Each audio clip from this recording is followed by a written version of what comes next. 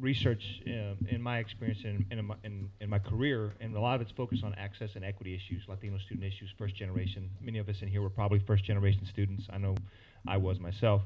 And and the way that we like to talk about what Jorge was talking about was basically decreased incarceration rates, decreased health disparities, and decreasing or increasing rather the tax base in our communities. And when you that's high stakes in the U.S. in general.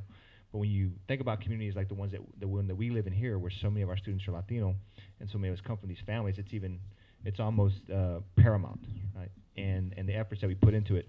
And so many of you are familiar with this data that Jorge has shared with us. He's disaggregated in ways that really allow us to kind of hone in, and all of you are aware of this stuff. And so I want to reiterate that this isn't an opportunity for us to say, hey, look who's doing better or worse. This is an opportunity for us to kind of really dig into this data and say, hey, we've been doing really good things in San Antonio in the last 20, 30 years. How do we get better? And so again, every chance I get to talk about this collective impact idea, that not only how do school districts help each other, but how do we, those of us that are in community-based organizations, that are in philanthropic groups, that are in the business, having HEB give time to this effort, how do we help supplement and augment? And so in the philanthropic world, that's called collective impact, right? In the Latino community, we just call it familia, right? So that's what we're trying to get done. And so thank you again, Jorge, for sharing that data with us and going through that. What I'd like to do now is allow each one of the districts to come up and also share some data with us as well. And so the first one I have coming up is Harlandale Independent School District, and we will have Ray. Not Ray? I was like, Ray. We have Samantha Gallegos, who will go over the Harlandale Independent School District data with us. And one of the things that we'd like to say about Harlandale that we've recognized through SA 2020 is that Harlandale is definitely one of those urban districts that is on the move and headed in the right direction. Good morning. We just want to take a little time. I think a lot of us have seen each other's data, and I just want to kind of go through it and emphasize a few of the slides. Just a little bit demographics. We are located on the south side. Our enrollment is about 15,000, with 97% being Hispanic and 88% of our population being free or reduced lunch. Our graduation rate, historically, we actually have been increasing. That is something that we do try to emphasize and make sure that we are doing the right things for our kids. And in working with them, our counselors meet with every single high school student yearly. They start with their seniors at the beginning of the school year, making sure credit checks, those types of things. And then what we're going to start doing is start meeting with our juniors in the spring to make sure going into their senior year that they're on track, and so that we're not losing them that last senior year.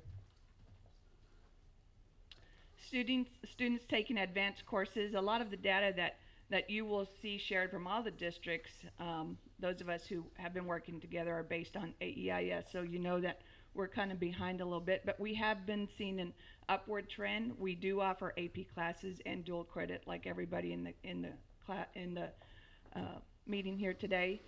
We tend to see a lot of our kids going the dual credit route, but I have our principal and our lead counselor from Harlandale High School, and they've taken a lead of trying to emphasize AP more, because we know that College Board is one of the leading in making sure our kids are college ready. So they have taken the lead of trying to make their campus more AP oriented than dual credit. AP percentage taken tests and passing, you can see we've had an upward trend. From 10 to 11, you can see we had a dramatic jump. And part of that was the increase of the classes that we offered as far as AP. As I said, Harlandale High School has been kind of the lead in wanting to offer AP. Because of that increase, College Board, we were actually recognized on their honor roll for increasing the opportunities for kids and increasing the number of kids scoring 3 and above. So we were actually kind of surprised with that too, but excited.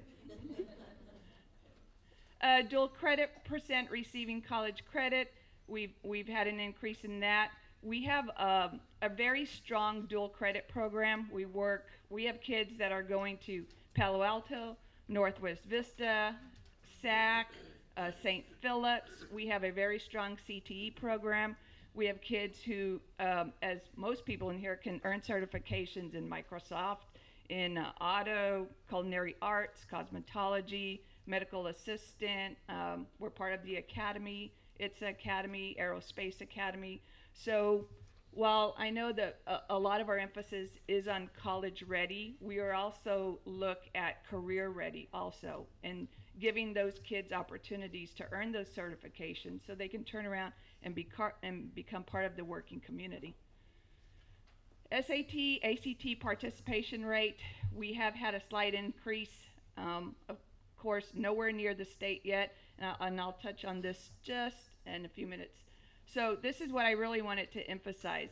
So we knew that we did not have a high participation rate. You're going to have those kids who know that they want to go to college who go and take the SAT or the ACT. So one of the things that we did this year is we partnered with College Board and said we really want to offer SAT on a school day. And so we were able to do that. Now, if you ask my counselors at that point, they really hated me because they were saying, you want us to test how many? So what we did is we actually tested 95% of our seniors on SAT using the SAT school day. Now, we know that a result of that, our scores are not going to go up. We're not going to see an increase, but our goal was to expose our seniors to a college entrance exam. And so 95% of the kids took the test. That includes everybody. We even had some of our special ed kids.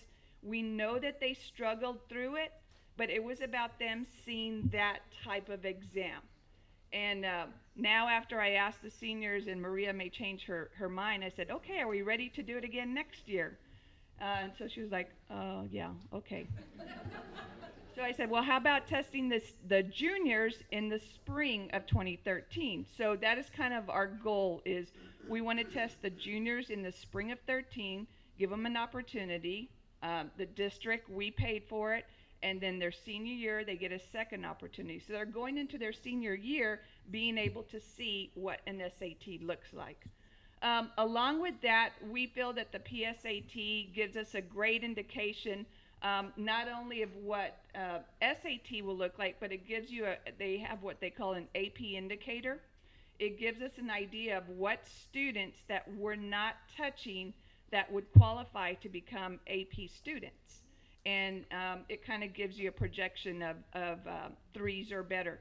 So we had 86% of our 9th grade through 11th grade take the PSAT. Now, mind you, all of this occurred on the same day. So every 9th through 11th grader was testing, and that's why the counselors don't like me so much. And then what we did is we actually, because being part of the Gear Up, we tested 95% of our 8th graders on the Ready Step, which is the College Board. We kept trying to decide, do we want to go the ACT route or the College Board route? And to be honest, College Board, for us, our liaison has been absolutely wonderful and has really guided us the whole way. We found out that there was a lot of data that College Board could share with you as far as indicators of AP, kids being ready for college, and it's just been much easier for us to really track our kids. So the goal for us is to continue to do this. Now, with that said, we need to do, and I'll go through this, SAT, ACT. We know our kids are not ready. We know the percentages are low. But again, I go back to we wanted them to really be able to see what does that test look like. And so, Applied Texas, which we talk about, but FAFSA, as we know, is a challenge of the mayor. But the one thing that I really wanted to emphasize here was because we knew that our scores wouldn't increase just by giving the kids a test, we knew that we were lacking in how do we prepare our kids for an SAT? What does it look like? What does that tutoring or something look like? So that's that's probably our biggest and the goal that we were emphasize the most is the implementation of a study course and the implementation of the spring SAT and ACT for juniors. Really, it's the study course. What does that look like? How can we help our kids really prepare? And then just kind of 80% of our ninth graders will be on track to graduate. And a lot of people say, well, why don't you put 100? Well, sure, we would all want 100%, but the reality is, just with that, that's growing almost 9% for Harlandale. And then 90% of 9th to 11th graders will participate PSAT. We want to maintain and continue 95% of our 12th graders taking an SAT or ACT. 10% will score 3 above. Last year we were at a 7% scoring 3 or above, and then 25% of our students will enroll in advanced courses. And last year we were at, I think it was like 22.3. So that's kind of Harlandale.